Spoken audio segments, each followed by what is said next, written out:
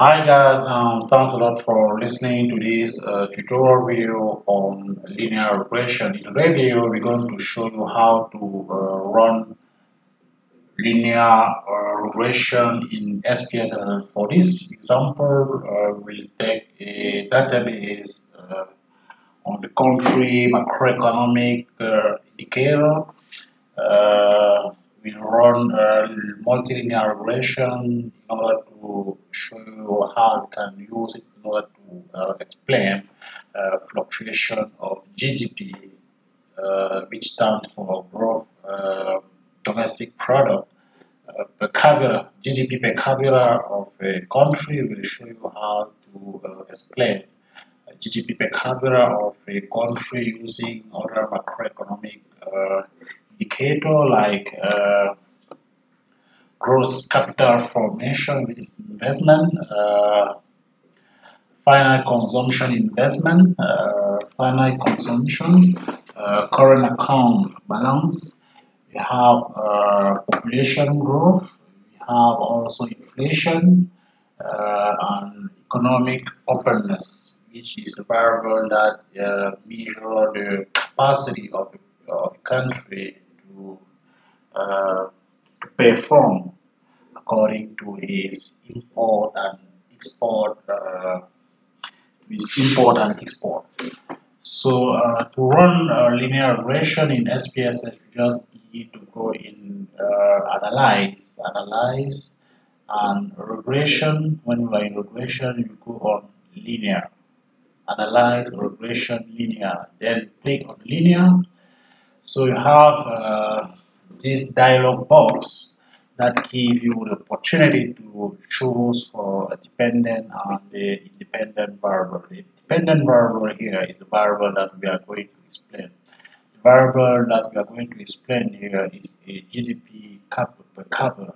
GDP per capita. So we use arrow to pull it into this dependent variable space. So to explain fluctuation of GDP per capita, we will use variable like gross capital formation. We'll select gross capital formation and put it in this. Under variable is final consumption, current account balance. Current account balance in we take a current account balance in percentage of GDP. The percentage of GDP. We have population growth. It can also be used to explain GDP per capita. So we also have inflation, which materialized by the consumer price, and then you select it and then use the arrow and put it in independent variable space. So we have economic openness as a variable. We also have foreign direct investment, but we'll put foreign direct investment in percentage of a GDP. So while we have selected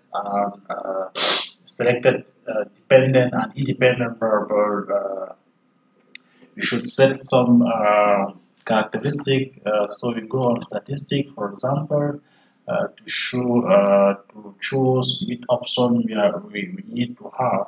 So by default, SPSS choose the estimate of the regression and model fit. So we can also ask for confidence interval of our coefficient.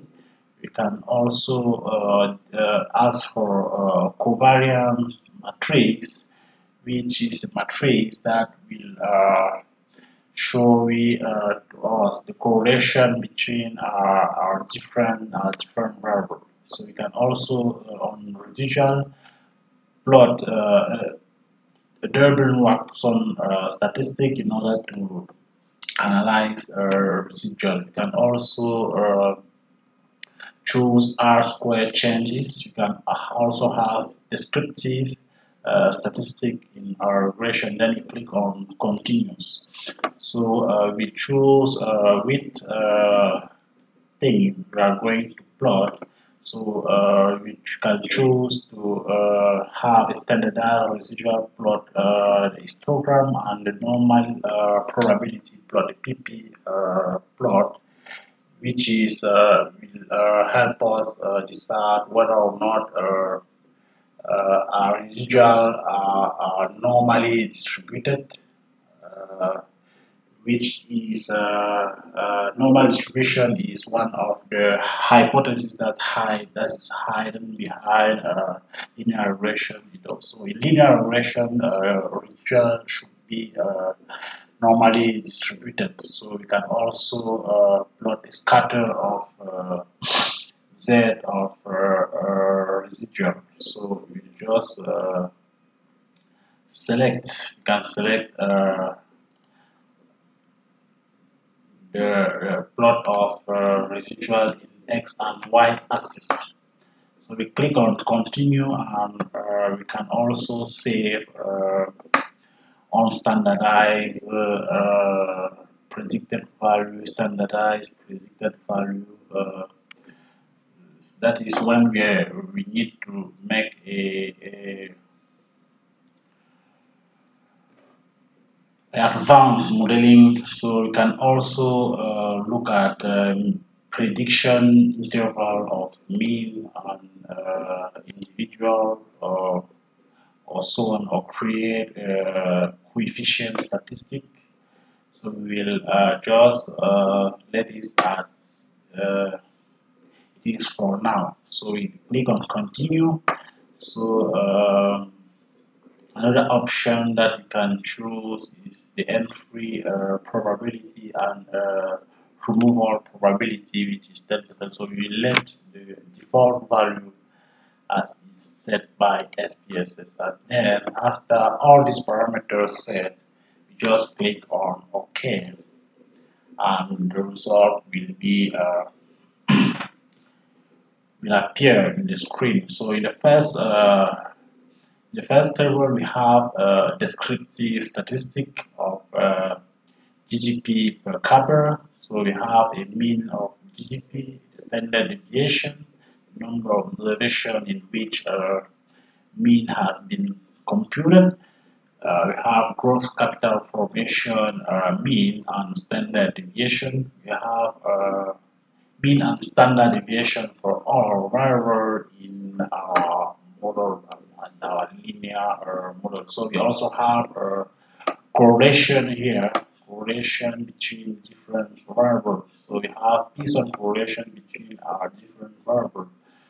Pearson correlation between, for example, GDP per capita and gross capital formation is 0.049. So which means that correlation between variable two variables is just 4.9%. So the correlation is much higher between GDP growth and final consumption and expenditure in percentage of GDP, and the level of correlation is 47% correlation between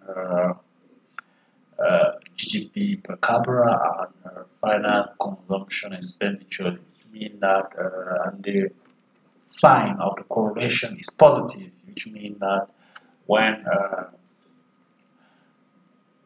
a GDP per capita increase, final consumption expenditure do the same, so increase in the same manner, and the correlation. But contrary, the GDP per capita is negatively correlated to population growth. So when population grows faster, GDP population growth can lead to GDP per capita decrease. So that is just normal relationship. So we have also inflation, which is negatively correlated to GDP growth.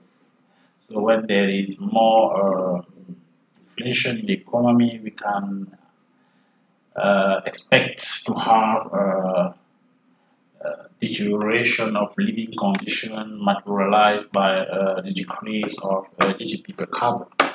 So we can also make the same analysis among different variables.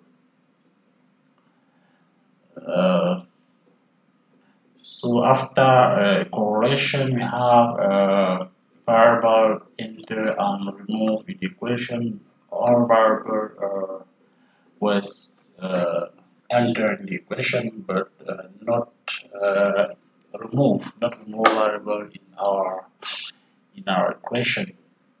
So we have the summary of our model. We have our model which have a R of 66%, but the R square is just 43%, and the adjusted R square is set at 30% only. So you can also have our another sum of another result of the regression and the residual. So we have for the regression 7 degree of freedom, and for residual 30 degree of freedom. We have mean square, and we have Fisher statistic and significant in our model. So here's our coefficient table. Coefficient table, which is a table which gives in which size GDP per capita evolve when other variable explanatory variable are evolving. So we have the constant which is significant here because the p-value is less than 5%, is we chose a 5% level of significance. So we also have growth capital formation, which have a coefficient which is not significant. The p-value is 36%, which is more higher to consider that gross capital formation significantly influence GDP per capita. So one of the variables that significantly influence GDP per capita is the final consumption expenditure in percentage of GDP. So significant is less than our threshold that, as I said, 5%.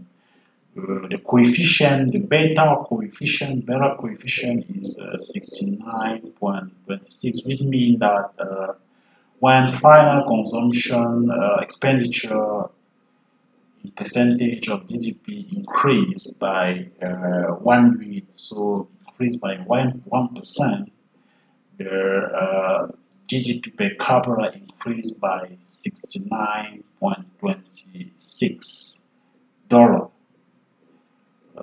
because GDP per capita was measured in dollar. So their current account balance didn't statistically influence the variation of GDP per capita because the p-value is higher than our threshold of 5%.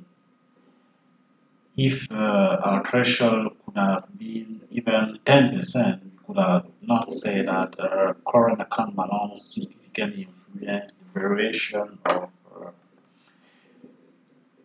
of GDP per capita, which is our dependent variable.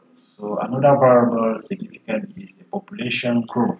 Population growth significantly influence the variation of GDP per capita, and the influence, the coefficient is very high, which means that when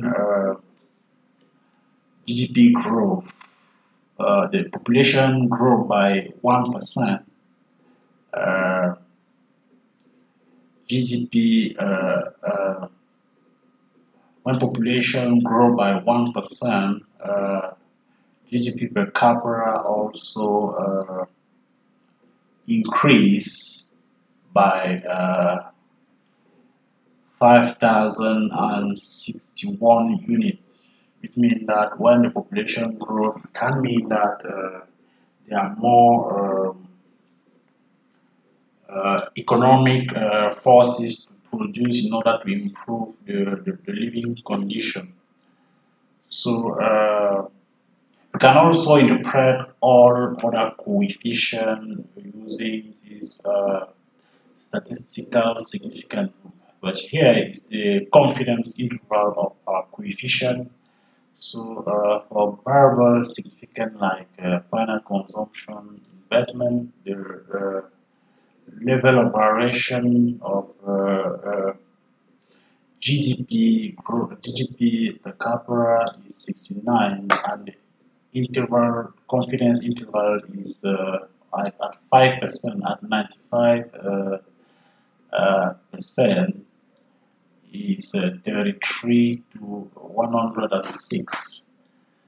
So we can also have the same interpretation for any explanatory variable. So we can have correlation. We also already show the correlation coefficient of correlation most at the beginning of this story. We also have a predicted value. The mean of according to our model, we have the minimum, the maximum, the mean, the predicted mean. We have standard deviation. We have standard error predicted. For the graph, we have a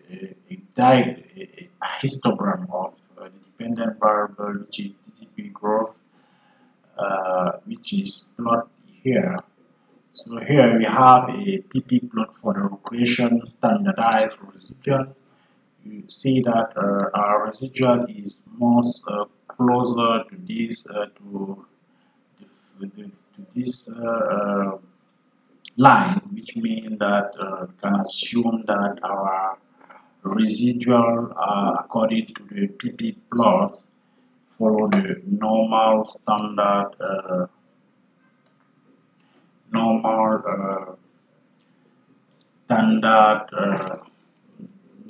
is normally distributed. So that is one of the hypotheses is hidden behind linear regression. We also have a scatter plot of standardized residual and dependent variable as we have asked in our parameter. So that's it for this tutorial.